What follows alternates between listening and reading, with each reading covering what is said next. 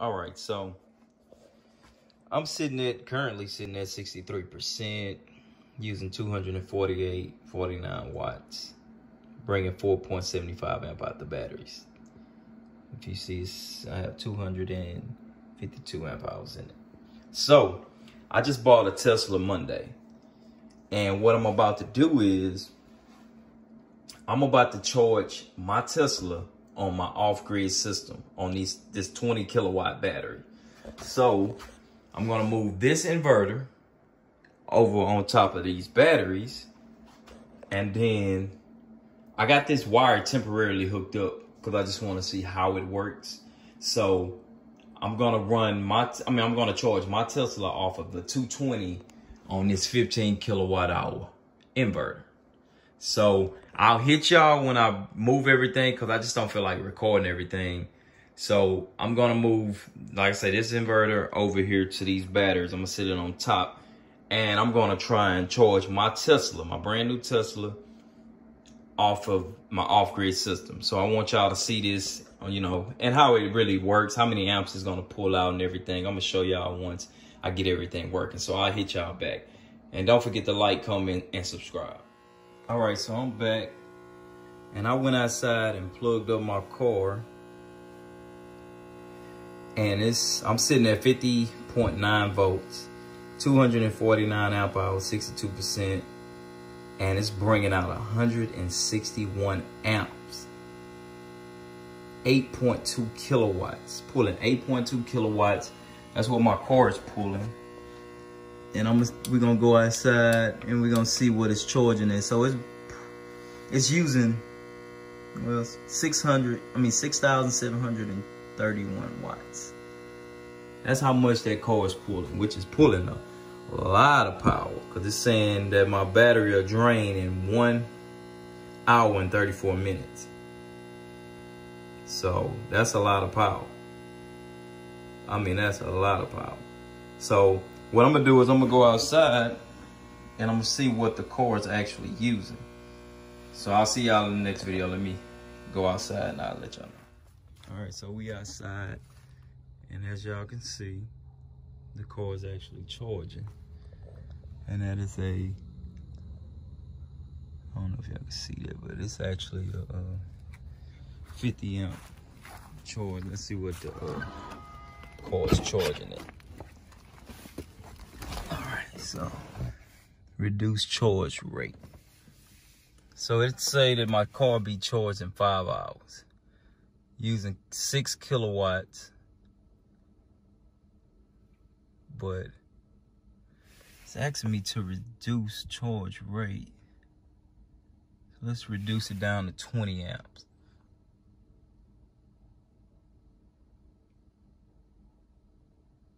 Okay, so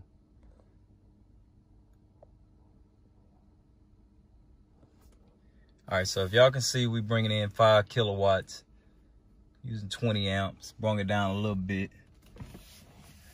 And it's telling me, check for an extension cord, something wrong. Maybe it's because the small wire that was used that is telling me to check the cord. Maybe I need to use a thicker wire.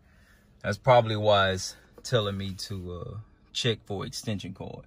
Because I'm not using the extension cord I showed y'all that was running directly to that socket. So I'm going to check that. And it's charging at 227 volts, 28 volts. Which is pretty good. It's not bad, but the problem is that the battery. So what I'm going to do is, I'm going to buy 2 more of the Gill batteries.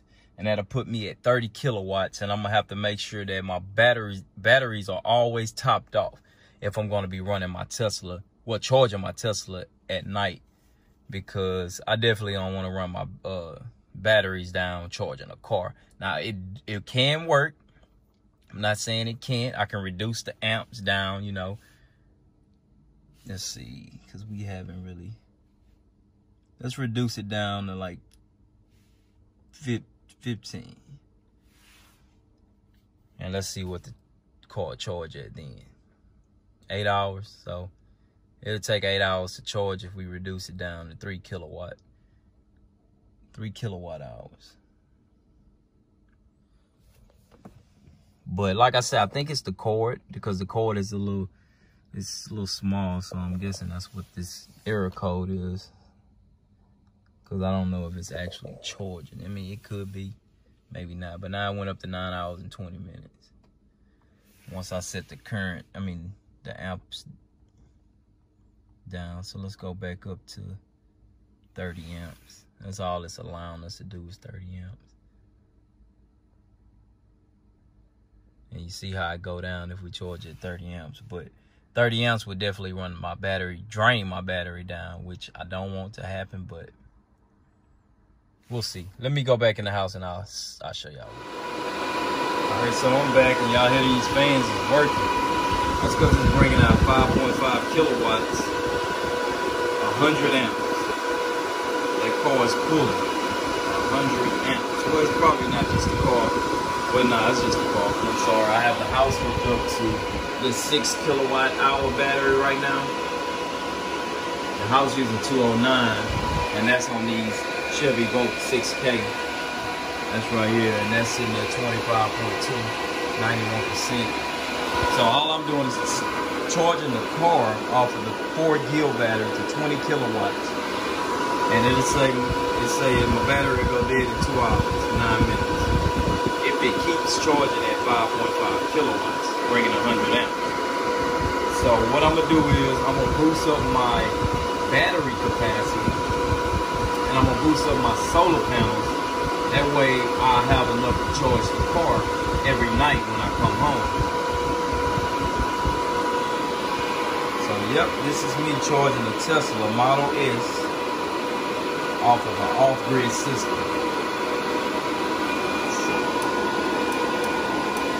You know, using 4,500 watts. So that's why these fans kicked on and they're screaming. Because we're pulling out 5 kilowatts out of the battery, 100 amps. So I'm gonna go and let the car charge, because the car, it needs to charge so I can have enough charge to go to work in the morning, which I will. I'm only 60 miles away from my job, and the battery's sitting at almost a little over half. So I definitely can go to work and come home without having to charge the car.